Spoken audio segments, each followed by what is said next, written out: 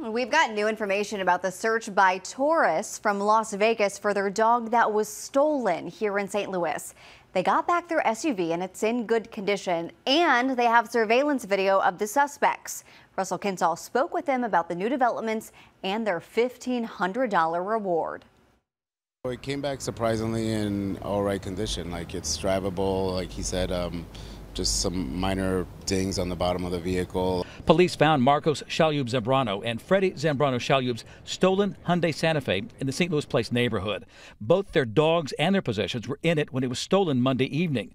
Rocky was found later, but their French bulldog, Disko, is still missing. We've heard of sightings near O'Fallon Park, also in Fox Park, over by the Rivers Casino.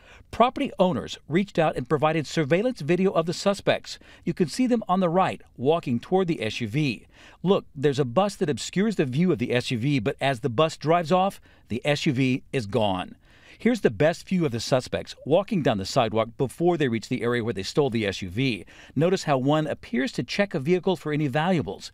Freddy and Marcos are hoping someone can identify them from this video. They've posted flyers in hopes someone spots Disko, and now, thanks to donations from lost dog groups and friends, they're offering a $1,500 reward. We're hoping that it'll incentivize anybody who has him to kind of bring him to us rather than trying to sell him on the street to a stranger. Marcos and Freddy were only planning to spend one night in St. Louis, but have been here for 6 days. There's no way that we can leave without exhausting every effort trying to get him back, so yeah. They're holding on to hope someone finds Disko, or the thieves will be greedy enough to turn the dog in for the reward. Russell Kinsall, News 4.